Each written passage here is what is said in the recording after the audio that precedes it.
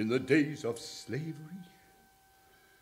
Often I stood looking into the sky.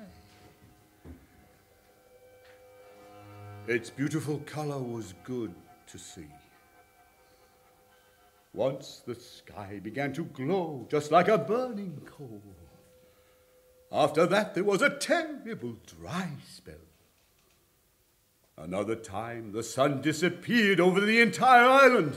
The day was black as the night. It was as if the moon and the sun were fighting. The world went backwards. People were struck dumb with terror. Other people were killed. Heart attacks. I don't know what caused these things to happen. It is all nature's concern. Nature is everything, even those things we cannot see. Gods above us rule our fortune. I know that they can fly above us. Anything that they want to do, they can accomplish with magic spells. But why didn't they do something about the slavery? I can't figure out the answer to that.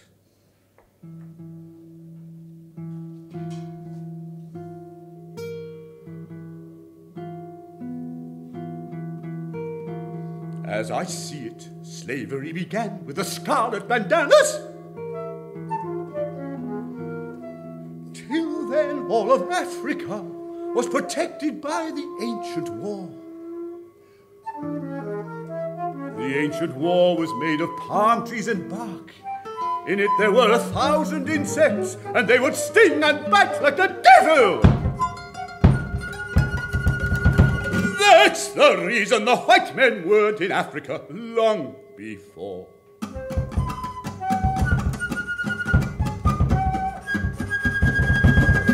Then they had the idea to play a trick and wave their scarlet bandanas.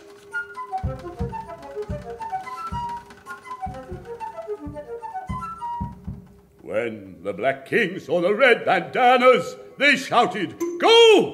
Bring me that scarlet cloth!" And the Negroes ran out to the ships like a herd of sheep. They were forever trapped.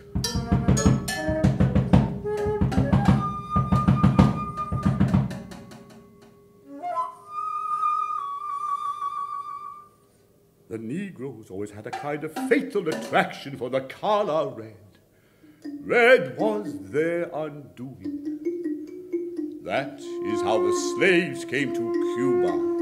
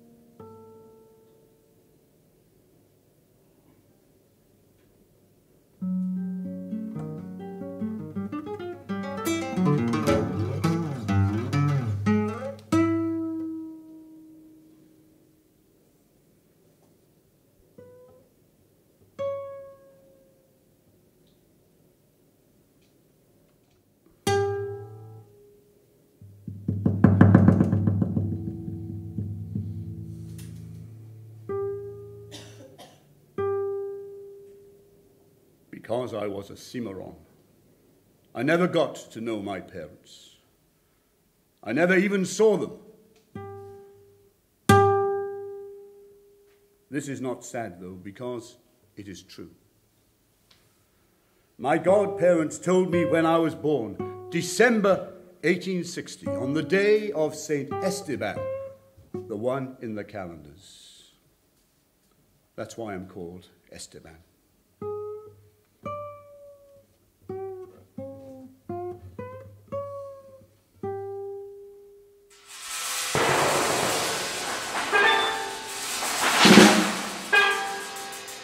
Those days, white men were buying and selling the blacks as though they were piglets. Me too.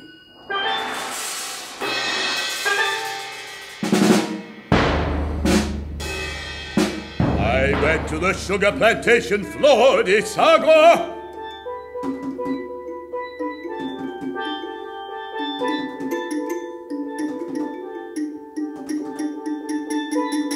I was only 10 years old the first time I tried to escape.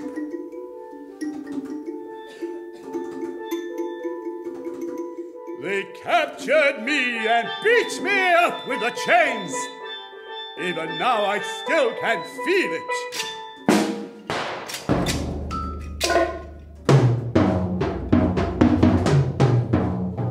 They carried me back with the handcuffs put on and sent me again to the fields.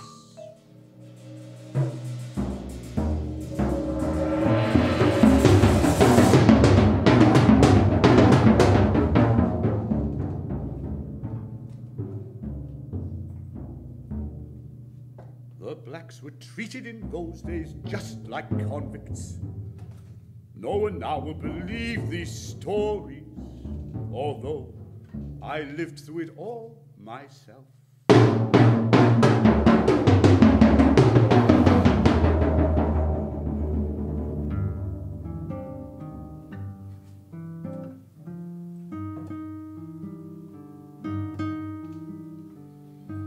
If a Negro child caught his master's eye, they took him with them to the house, and God knows what they did to him there. The whole day long, they'd make him stand next to the table, keeping off the flies. Those white men would stuff themselves the whole day long. And if a single insect got in their food, they'd curse him and have the servants whip him. I have never been in the master's house.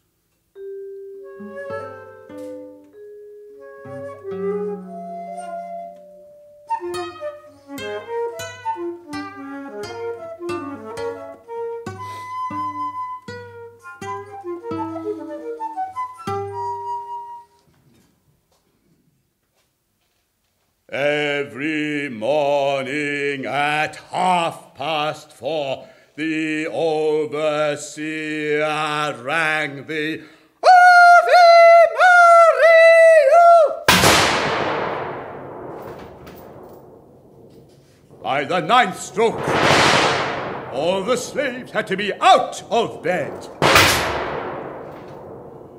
At 6, they rang the bell for the inspection out front of the barracks. The women to the left, the men to the right.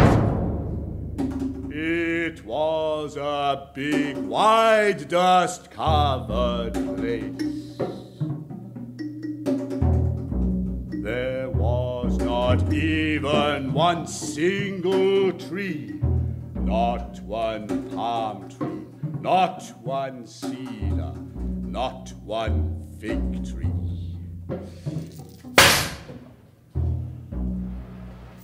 After roll call, they drove us out to the sugar fields. Then they made us work until the sun began to Then they rang the prayer bell.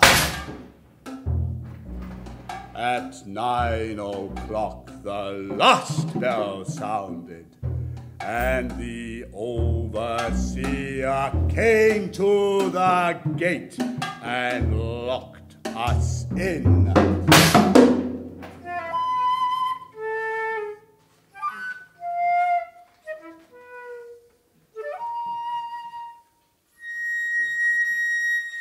During slavery, I saw some really terrible things happen. In the boiler house of the refinery were the stocks. The stocks were made of crude and strong thick board, and there were 5 holes in them for your head, your hands, and both of your feet.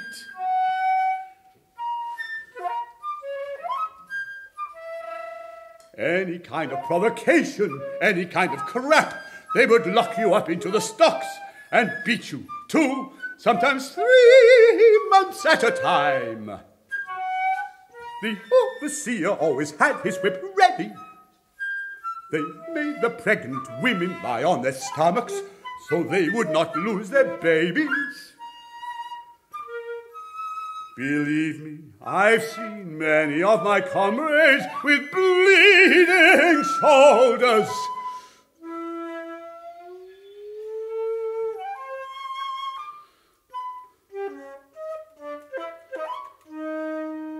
To heal your torn-up skin, they would rub you with tobacco leaves, with salt, and with urine.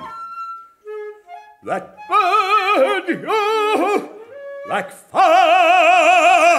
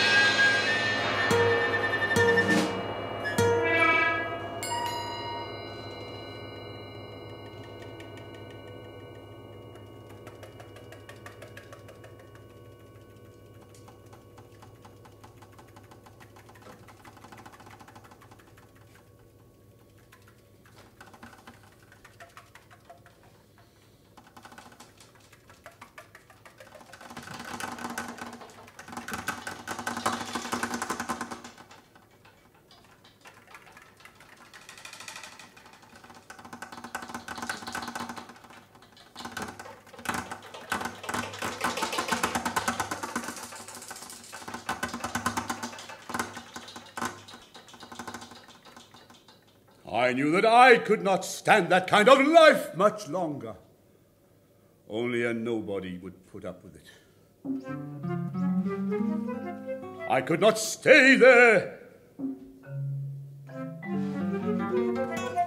All I thought of was to escape.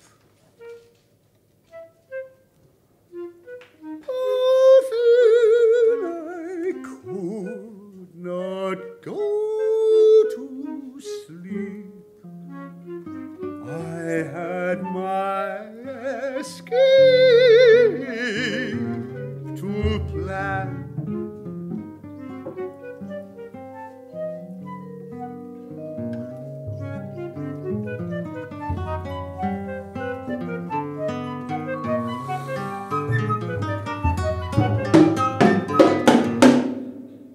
The slaves were mostly frightened by the thought of living in the mountains. You'll be captured just like that, they told me. But still I decided the woods would be better. What could be worse than working in the fields? That was like being in hell.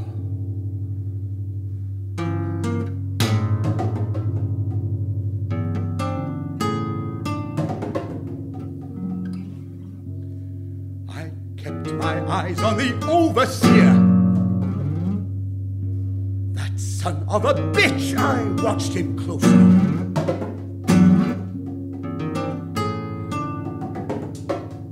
I can still see him now.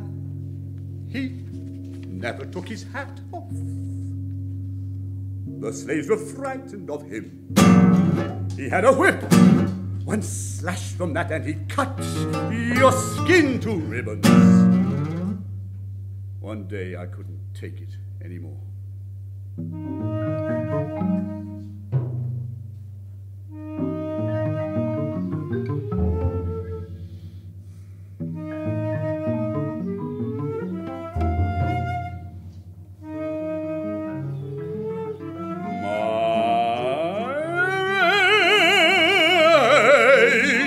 Swept my body like a fire.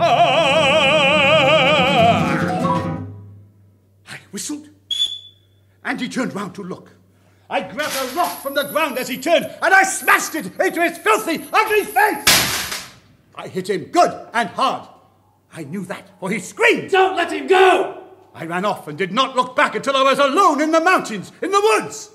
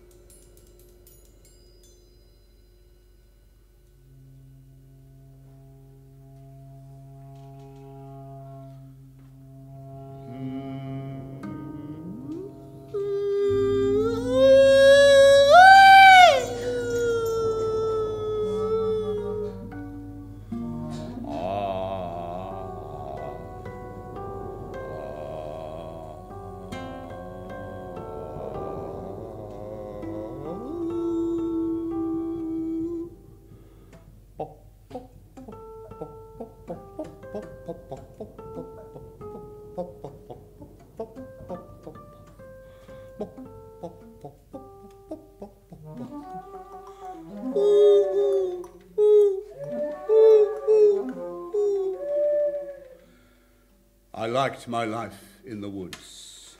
I knew my way round there.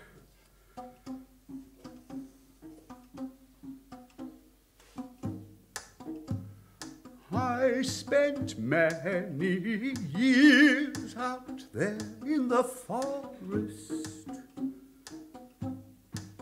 I had good luck like any child. I wanted nothing more to do with slavery. I would forget that I was in hiding and start up whistling and singing my songs.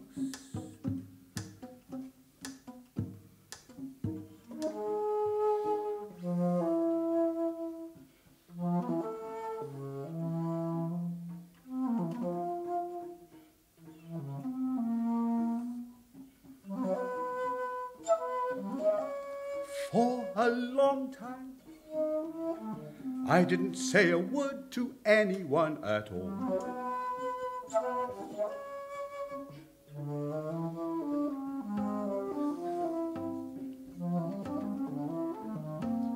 How I love that peace and quiet.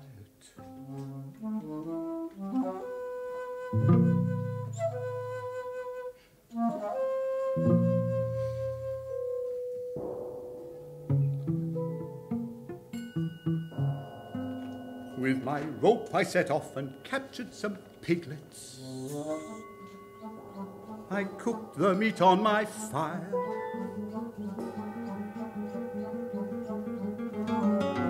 I had lots of vegetables there, and leaves quite useful for cigars to roll yourself, and wild honey. The water in the mountains was very good.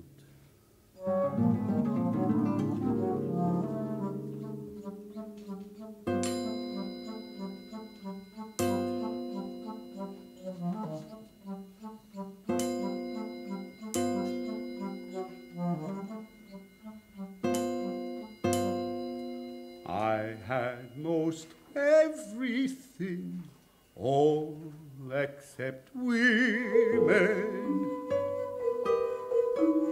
Women kept out of the woods. Only horses, there were horses. I could always find myself one. But those horses whinnied as though ridden by the devil. The overseers would hear the noise and come on the run. An idiot who would get caught and put in jail just for screwing a horse.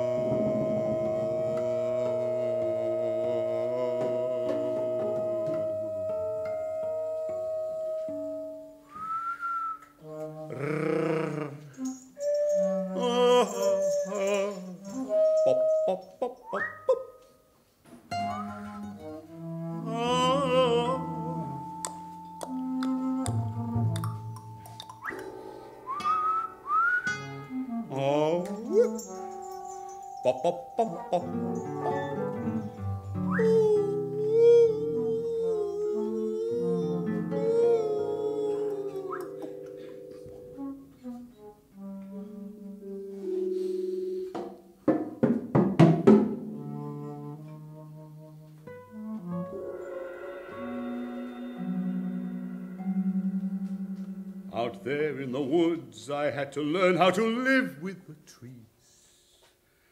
I knew one special tree who cried nights, "Woot, woot, wee, wee, woot, woot," like a bird. Ah, a tree is something splendid. It is like a god. Ah, no one dares to hurt or kill it. For a tree always gives you all he has. Don't waste your time on others.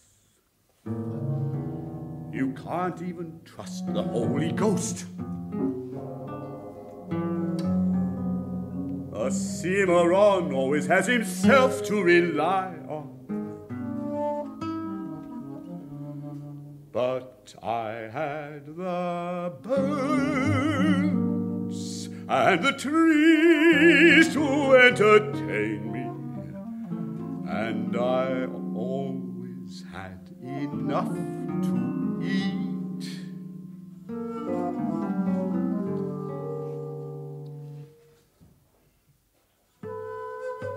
In the woods I had everything.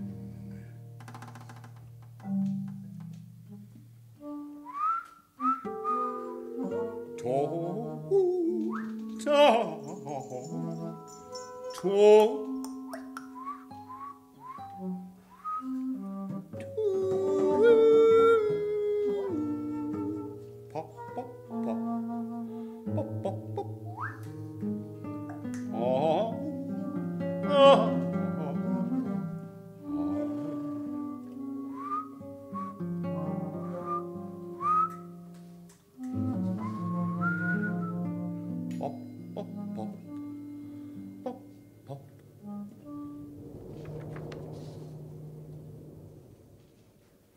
When you try to talk of spirits and ghosts, it's impossible to say just what they look like.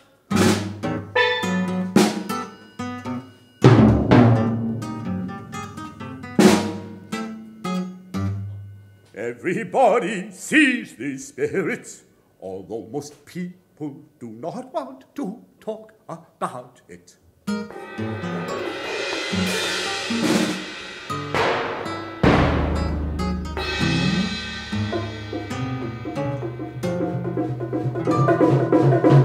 I myself have seen unbelievable things happen.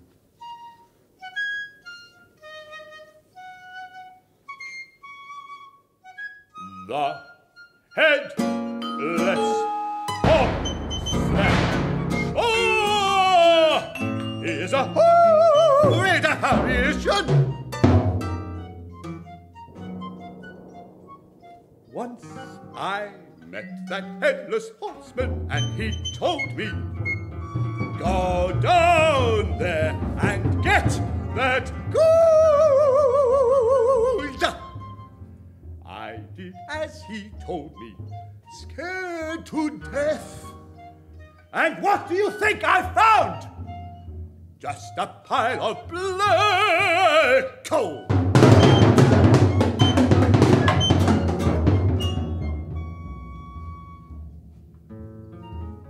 That was the ghost of some poor joker or some stupid devil.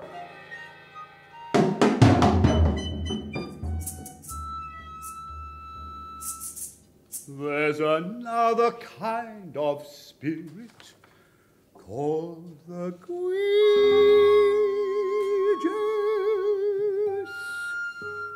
They come out of the rivers and sun themselves on a warm day. Dark little people with heads like frogs have. And the mermaids come up from the sea,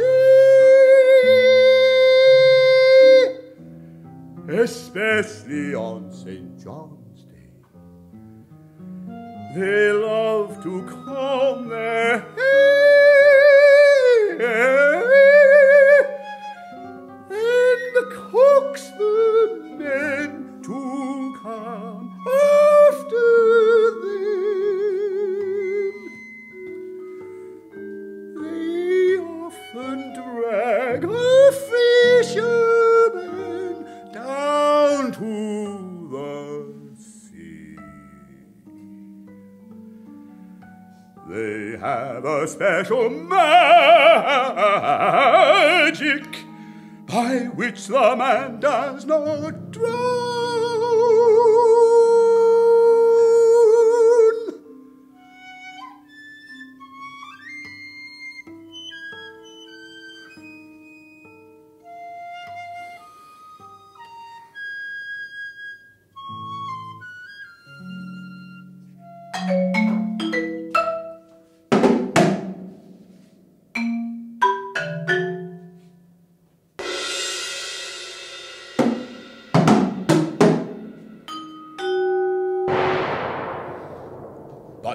You should not be afraid of spirits.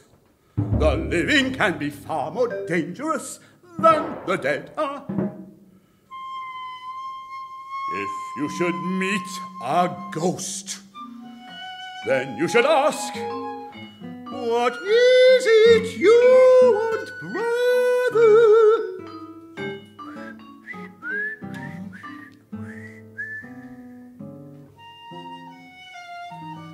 When someone dies, or if he's asleep, right away his soul runs off and runs off. It is tired because he must put up all day with so many things. That's why he runs off and flies through the sky and over the ocean like a snail that has left its shell.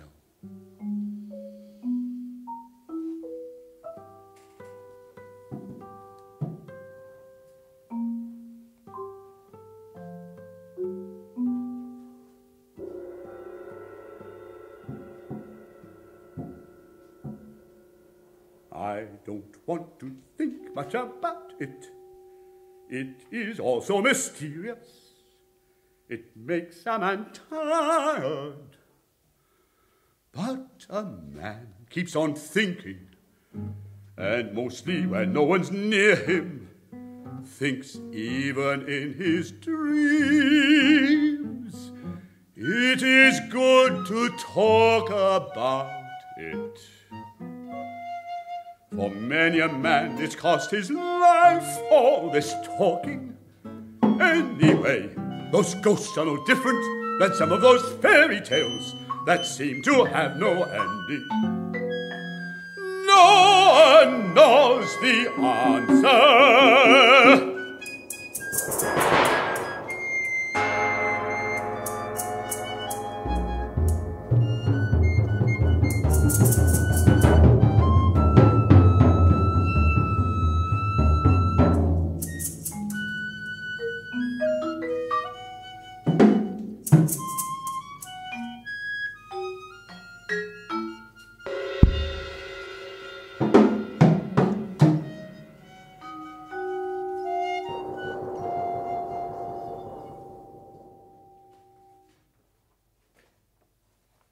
One day, I heard people shouting, "We are free!"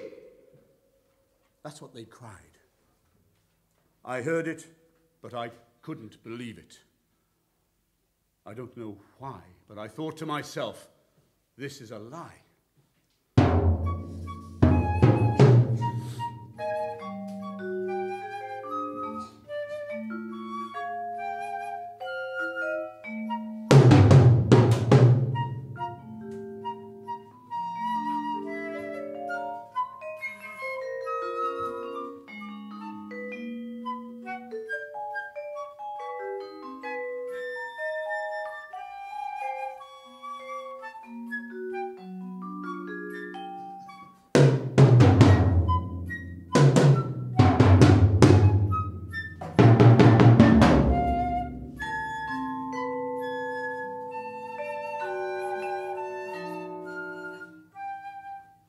Decided to leave the mountain. As I left the forest, I met an old woman with 2 children in her arms.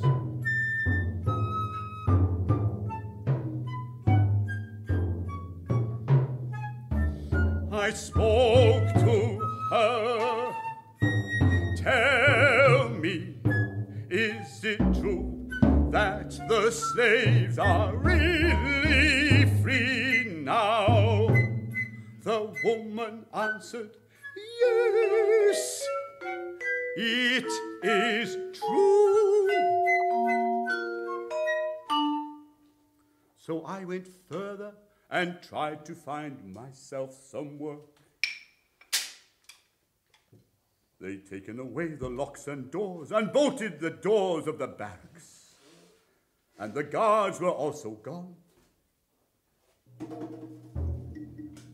But the work out in the fields was the same as ever. After 3 months, I had torn all the skin off my hands, and my feet were badly swollen. The sugar cane and heat nearly killed you. A day in the fields, it seems never ending. The overseers were just as bad as before. If someone tried to take a break, they told you, "You get yourself fired."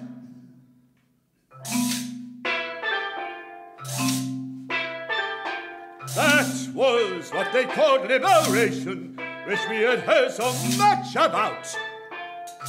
I told myself at the time that this was a filthy lie.